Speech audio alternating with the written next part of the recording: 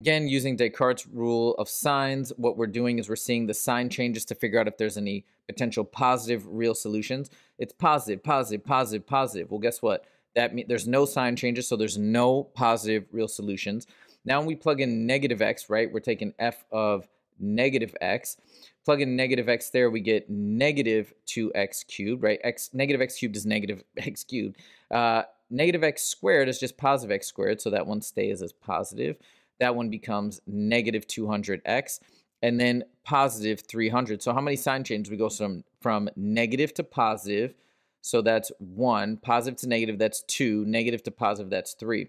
So we can have either 3 or, again, going down by 2, 1. So we can have 3 negative real solutions or 1 negative real solution. Now let's check the graph and we'll see what we got. Well, it looks like we have 3 real zeros, negative 10, negative 6, and negative 2.5. Boom, done.